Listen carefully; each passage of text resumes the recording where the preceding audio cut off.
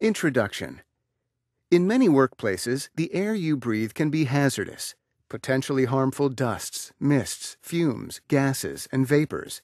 Breathing airborne contaminants can damage your lungs or cause other sickness or disease, even death. If engineering controls or other measures are not sufficient, you can help reduce your exposure to certain airborne contaminants by wearing a respirator. Each time you wear a respirator, you must know the proper fitting procedures and follow them carefully. Today, we will introduce you to the half facepiece respirators made by 3M and provide training on how to both use and obtain optimal performance from your 3M respirator. If you still have questions about correct fitting procedures after viewing the appropriate segment for your respirator, review the information provided in the user instructions. Check the steps on the poster provided by 3M or see your supervisor. If you have questions regarding which respirator is right for your application, see your supervisor or trainer. We will be reviewing and instructing in the following 7 areas: use and limitations, inspection, assembly, donning, user seal check, removal, replacement and cleaning, replacement parts, use and limitations. To help protect you from certain contaminants in the air where you work, your company has selected a 3M half facepiece reusable respirator for your use on the job. It was chosen based on the specific types of airborne contaminants and their concentrations in your workplace.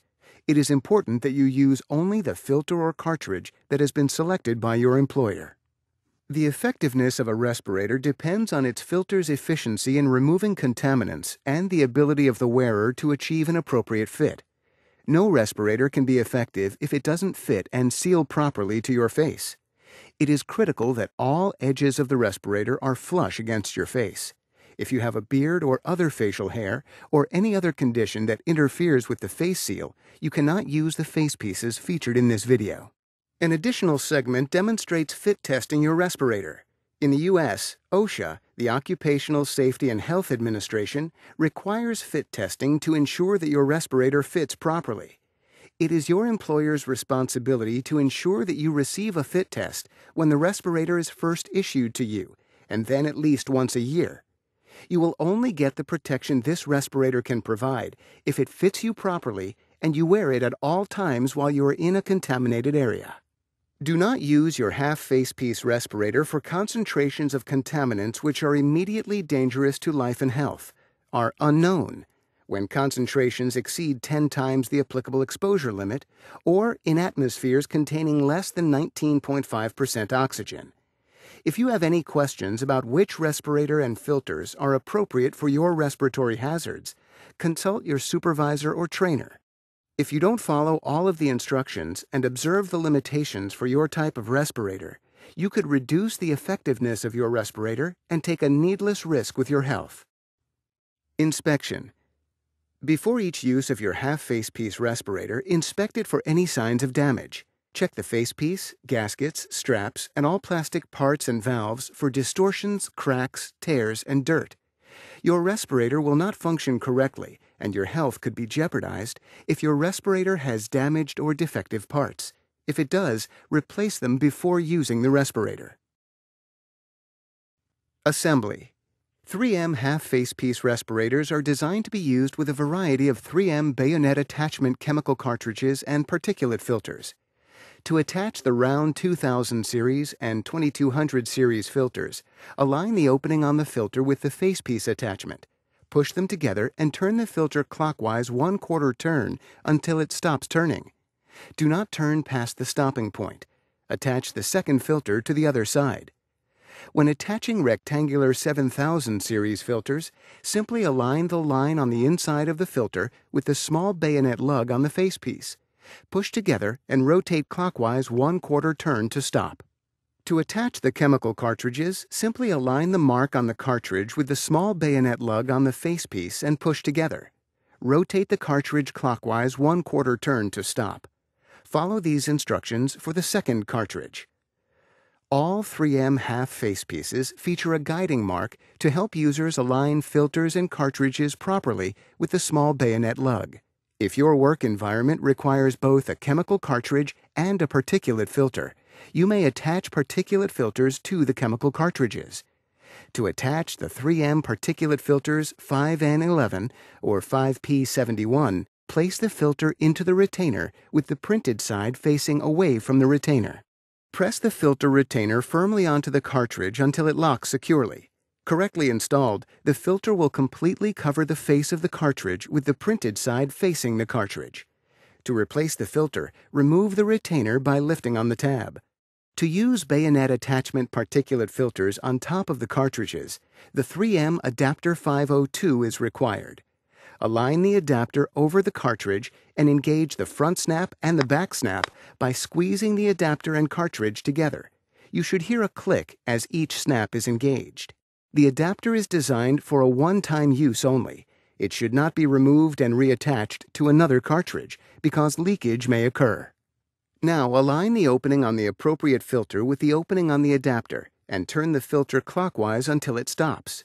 Be sure the filter is firmly seated on the adapter gasket or leakage may occur. These steps may be followed to attach round 2000 or 2200 series filters or rectangular 7000 series filters. The filters are easily removed by turning counterclockwise.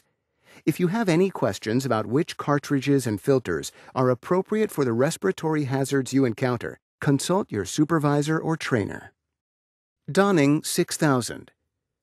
Before you put on your respirator, make sure the straps are pulled far enough through the buckles to permit easy adjustment. Place the respirator over your mouth and nose. Then pull the head harness over the crown of your head. Position the facepiece low on the bridge of your nose for the best possible fit and to prevent the respirator from blocking your vision. Take the bottom straps in both hands and hook them together behind your neck.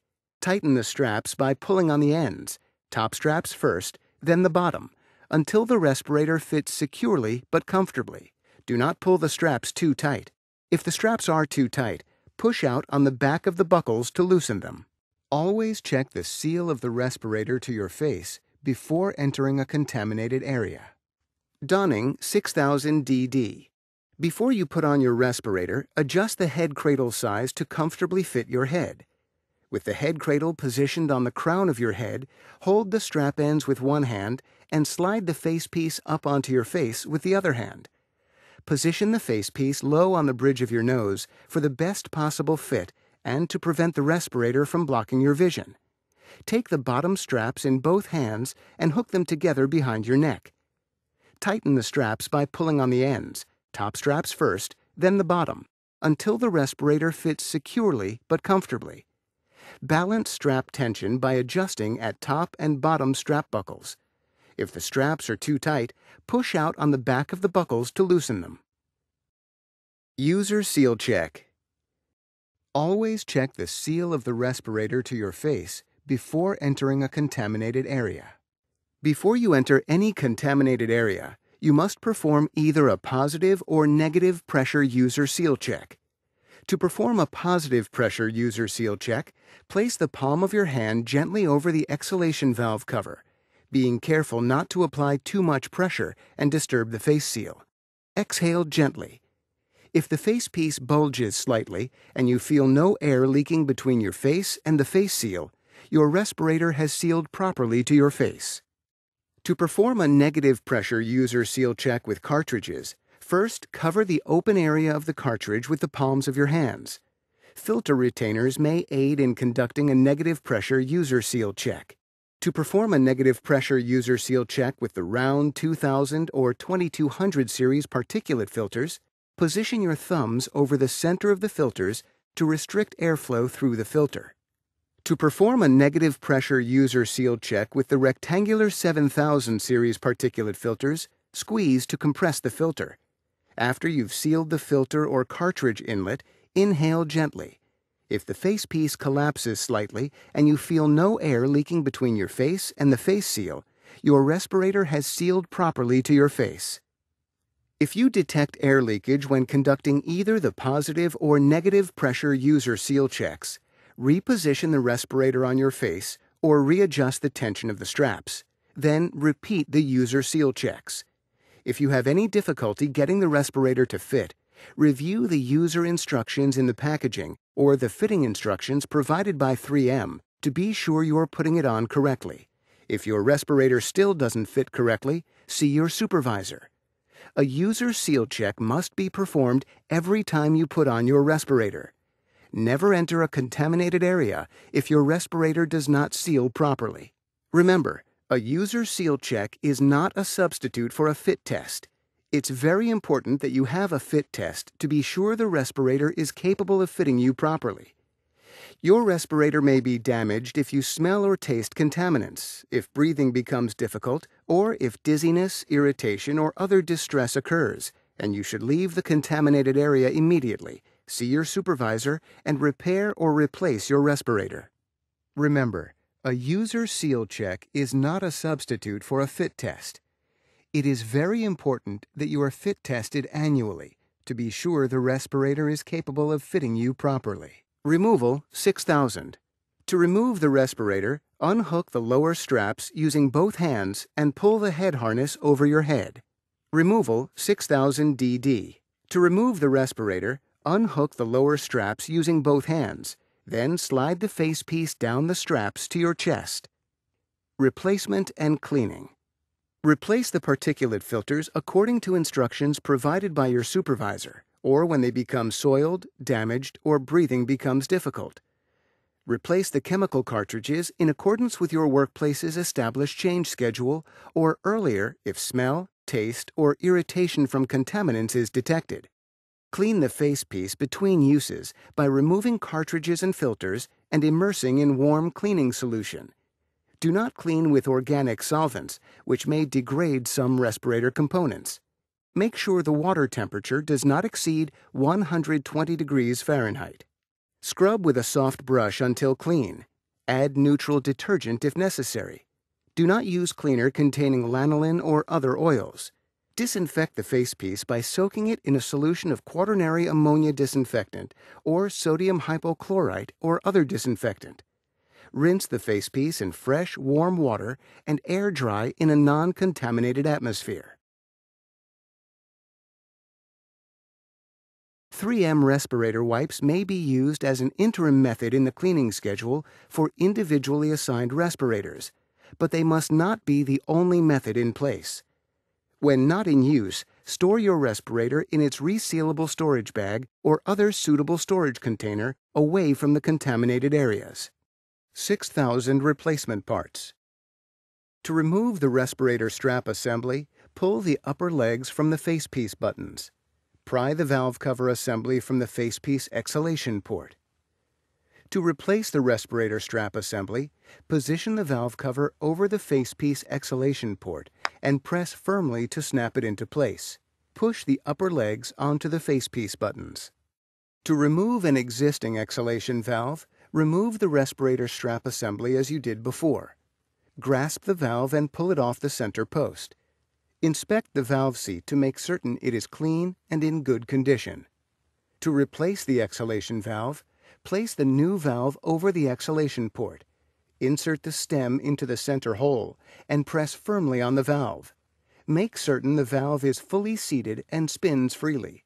If the valve does not spin freely, push on the valve again until the stem is fully seated in the center hole. Replace the respirator strap assembly as you did before. To remove an existing inhalation valve, grasp the valve and pull it off the center post. To replace the inhalation valve, press the whole of the valve over the center post on the valve seat. Be certain the valve is fully engaged through the valve post and lays flat. The two red gaskets are designed to seal the interface between the facepiece and the filters, cartridges, or dual airline. They should be inspected before each use and replaced if lost or damaged. When installing new inhalation gaskets, make certain they are in proper position under all three bayonet lugs. Understanding how to properly and safely use, maintain, and secure your respirator is of utmost importance. Don't forget that the user instructions are included with the respirator. And remember to always ask your supervisor if you have any questions regarding respiratory protection.